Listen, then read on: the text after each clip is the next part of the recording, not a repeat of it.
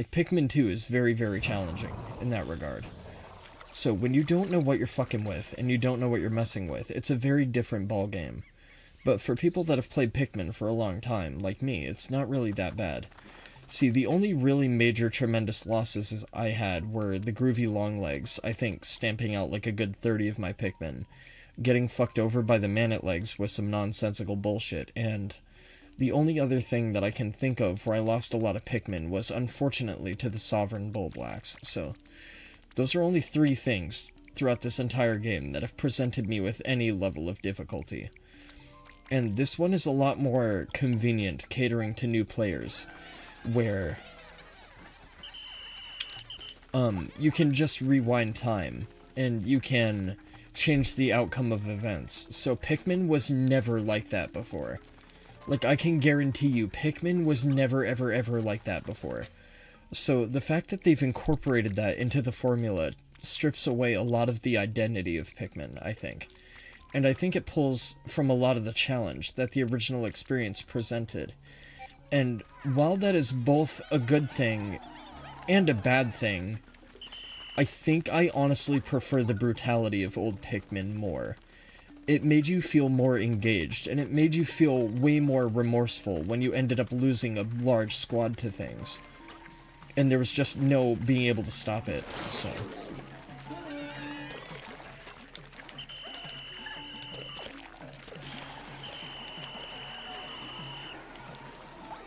Okay, I got very lucky there.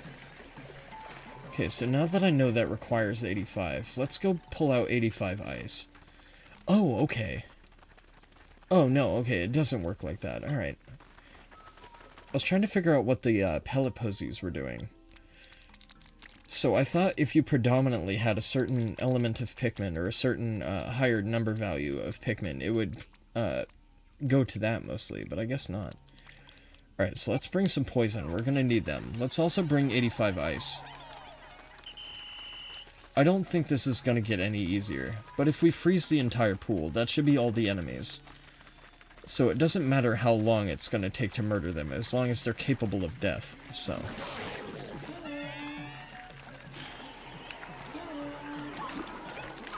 No. Ochi, come here, you stupid fucking dog. Get out of the water. Good, good. That's what I wanted. Okay, whites, come here. Tackle this thing. Actually, you know what, Ochi, you come here too.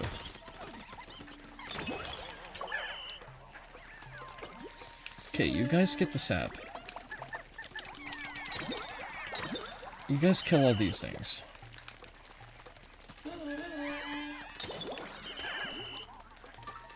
Let me get that. Okay, so I have something I want to test real quick. I'm gonna need purples to carry that, for sure. There's no way.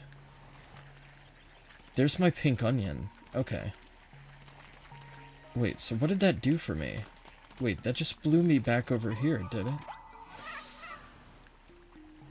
Oh, okay, I see. Alright, so there's no point in this at all. Okay, let's leave them there then. Let's leave them there for now and head back to the ship real quick. We'll pull out 15 purples and get the giant cat. It's an egregious waste of time, but it's okay. Like I said, I did want to take my time through this area. Not that I want to deliberately sandbag and make it take way longer than expected, but I just want to explore the area to fruition, so... Okay, now that we have a shit ton of purples, that should help us pull the statue along. We'll also bring Ochi for some added insurance, so we'll do that. Speaking of which, let's hop on Ochi real quick. And then we can send both him and the purple Pikmin after this. There we go.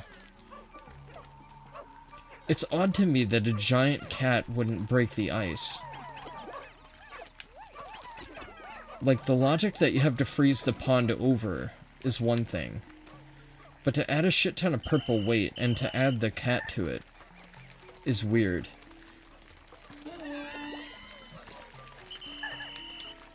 So this is mainly an issue that I had with Legend of Zelda Tears of the Kingdom, which is a completely irrelevant game at this point, but just to put this out there. So Tears of the Kingdom incorporates a lot of physics But those physics aren't always consistent. It feels like the game works them in when it wants to. But sometimes when logic would reason that something would happen a certain way, or something would be gravitationally affected by the way you maneuver something, it just doesn't work the way that you thought it would, and it's really annoying. So the physics in that game are kinda wacky. And I don't really like it. I prefer the traditional Zeldas. So as big of a fan of Zelda as I am, I don't think I'm ever going to be streaming Tears of the Kingdom, and I don't think I'm ever going to be streaming Breath of the Wild either. Though I did prefer Breath of the Wild over Tears of the Kingdom by a long shot. But we will definitely play the classic traditional Zeldas. And I don't mean the ones on the SNES or the Super Nintendo. I mean the 3D era ones, like Ocarina of Time, which I've already played. I ran Master Quest, but we will also be doing Skyward Sword. We will also be doing Wind Waker. We will also be doing Twilight Princess. And we will also be doing Majora's Mask as well. I can't say for sure when, but they are definitely on my cards. And I definitely want to run another Zelda soon. It's been far too long since I've played a Zelda. So I'll see what I can do, and I'll see what I can mix around, and we may tackle another Zelda adventure soon. Zelda is a very large time investment, though, so I have to make sure that I'm doing it at a point in time where it's reasonable to do so. Subterranean Swarm. I love how sticky it is down here. Plus, I had snacks walking over to me. Non-stop. 2 of them were really big. Okay. Subterranean Swarm, then. Okay. So it's recommending me flying in rocks. So what I'm going to do is I'm going to put away 5 of these rocks, I think, or 10 of these rocks, and we're going to be supplementing them with purple Pikmin. Reason being is I don't know how bad these caverns are going to be, and if these caverns end up being tremendously difficult and I end up losing a large number of Pikmin, I want to be able to carry large objects, and I'm going to need purple Pikmin for that. So, like I said, the previous Pikmin games were incredibly fucking grueling. They were rough, like they were hard. If you didn't play on your shit, you got punished very heavily, and there was just nothing you could really do about it. Okay, so we have a blue man up there. I'm not worried about the blue man right now. We have 2 blue men. Oh boy. Great. Okay, can our flying Pikmin get that? Yes, they can. Okay, so definitely... What are they doing? Come here. Why are they flying over to that? What is the logic there? Like, carry the thing that I threw you initially onto. It's just odd, but okay. Right. So, let's take care of this. Okay, the rock Pikmin are definitely good for those. That's good to know. I love how the Pikmin each have a dynamic to them that makes them more effective against certain things. It really plays into the strategy elements that are present in Pikmin. It's very cool. Actually, do I want to break that? If I break that wall, will he stay in that relative area, or will he come through? I mean, I suppose it doesn't matter, because what I can do is I can do this. Fuck you, asshole.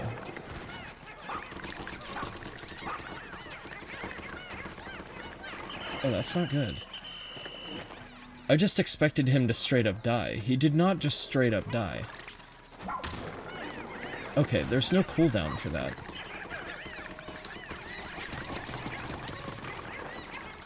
Kill him. Okay, he's dead. Okay, so I can't effectively kill them. That's good.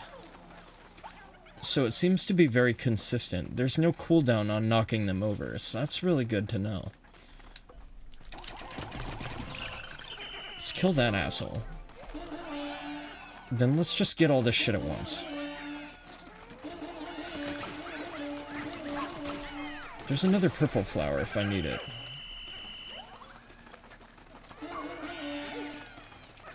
See, like right there, I know I commanded the proper number of Pikmin to be able to carry him. And then for whatever reason, it went from 12 to 11, and I don't know why. I don't know what causes that. Okay, so we have all the treasure in this area. He's blocking a pile of material that I really want.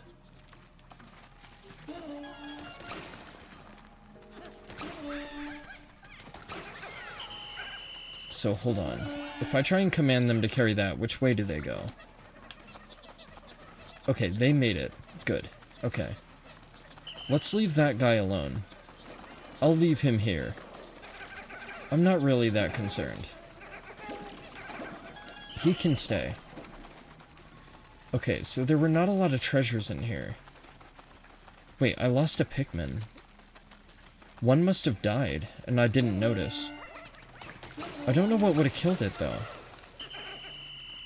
Maybe the first initial blue asshole that I fought. Okay, that's fine. We can withstand losing one Pikmin. That's okay. Now, if I lose, like, 5 or 10 or something, I might be a little bit miffed. 5 is not that big of a loss, but I do tend to be incredibly stingy, so... That's fine. Alright, what's in here? What does this level have? Please no Bulblaxes. God forbid they put any Bulblaxes. Wait, hold on. I knew it. Okay.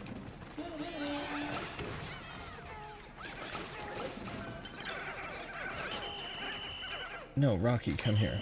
Okay, this is how we're doing this. This is how we're gonna do this. Where is safe? Where is safe? Or is nowhere safe? Shit. Shit. Okay. That's fine. Damn it. That's unfortunate. That's fine, though. We lost a Pikmin. That's okay. That's fine. Okay, so I gotta watch for fleas. Okay. This is a cool level. I like this. I like this quite a bit. Okay, so there's no danger over here. Okay, we are gonna disband. It's not a very good area to disband, but we're gonna disband. But my problem is I can't disband them right here, because they're gonna start picking shit up. And if they pick shit up, they're gonna run into danger. So let me test something real quick. Oh, you know what? This might do. This might actually do. Yes, okay, good. Okay, let's grab only the rocks. Good. Okay, let's take the purples. Let's throw the purples there. Okay, we have only rocks. They're safe. I don't have to worry about them. Okay.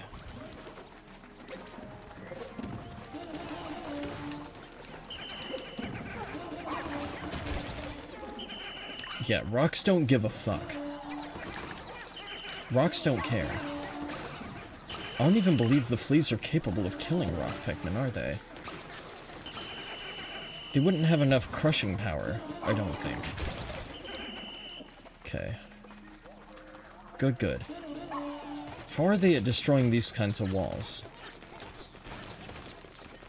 Decent, it would appear. Maybe not the most ideal. I think you want red Pikmin for that. Okay, let's grab all this raw material real quick. And then we'll come back over here for the corpses of our enemies. Okay, so I do have a couple options here. What I could do is I could go join up with my other squad of Pikmin, but then I would have to redistribute them. And I would have to segregate them, and I don't want to do that.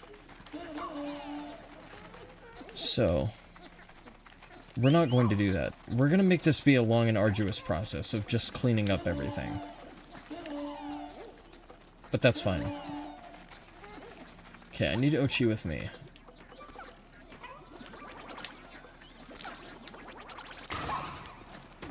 Okay, they're dead. Good, good, good.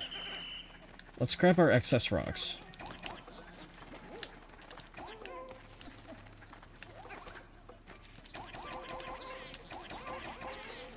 Perfect.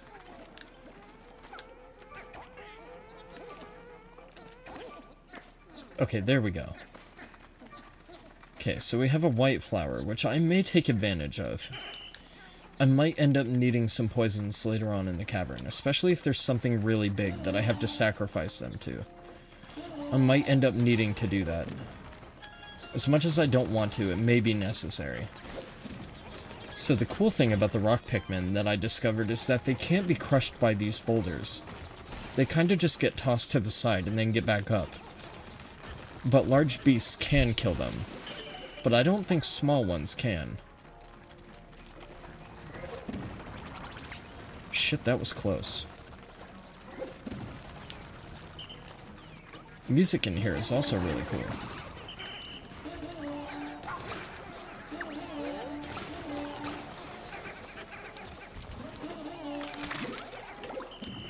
Okay, so this poses a problem. Oh, no it doesn't. I'm just stupid. Okay.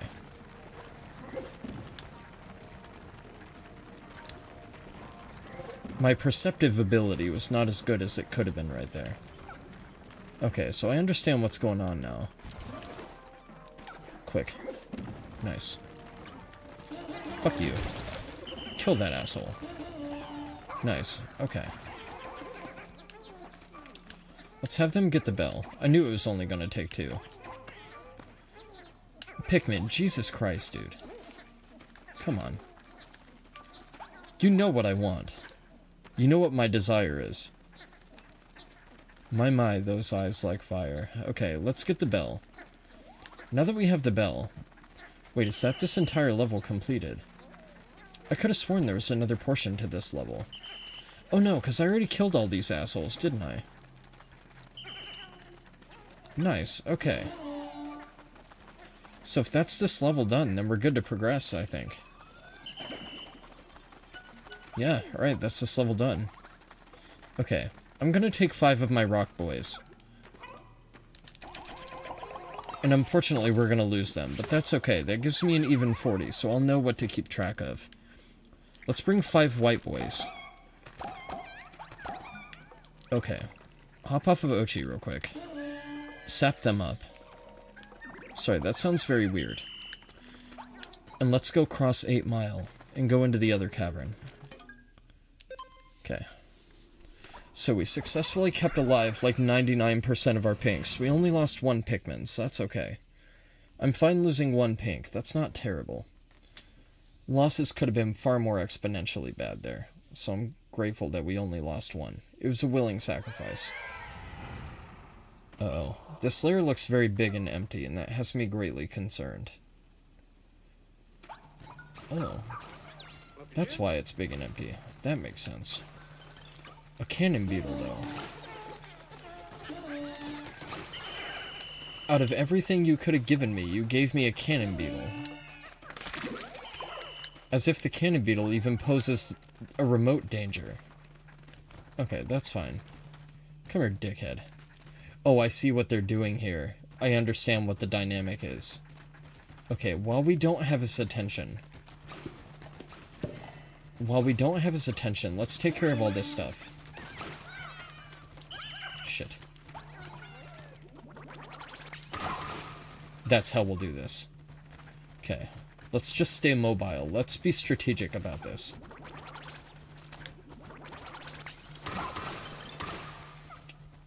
I need to get all the sticky shit off. I can't have the Pikmin be slow here. Okay, let's bait him into a shot real quick. Okay, that'll do. Good, that's fine. Okay. Bait him into another shot. Perfect. There we go. Okay, let's take our flying boys.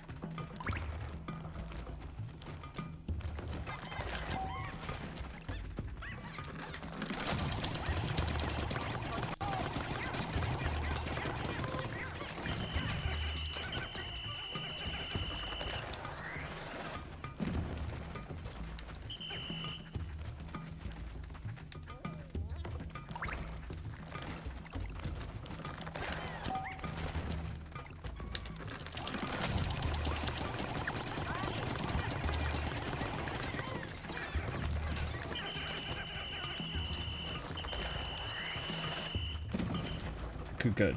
Okay. Nice. He should be dead after that. Very nice.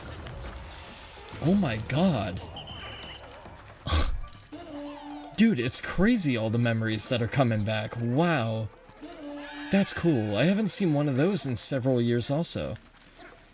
I think the last time I saw one of those is when I was like 6 or 7.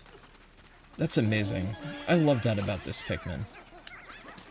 It's fucking incredible that they still remember shit like that, and they threw it in here for a nostalgia throwback. I like that a lot. It's crazy, too, because, like, I forget that this shit exists. It's like relics of the past that they throw in here. It's like if you went to a history museum of Nintendo, you'd find something like that. It's really cool. Oh, it's another leafling, is it? Okay. That's weird. So I'm wondering what the connection is between the leaflings and the regular castaways, because I thought the leaflings were people that you had to cure of Dandori syndrome. Or whatever the fuck that shit is. But there appears to be castaways just locked away in caverns that are leafified as well, so I'm wondering what the connection of that is. It's pretty weird. Okay. He looks like a Muppet. He looks like a Muppet character. Okay, so we should be able to cure one of those guys. Alright. That was that layer. Honestly, that was not that bad. So, usually when you descend to another floor and the area is very wide open, it means you're going to have a very bad time. In Pikmin terms, in Pikmin logic. But that level was actually very manageable. Not bad at all. So I'm grateful the game had some leniency there. That could have been very bad.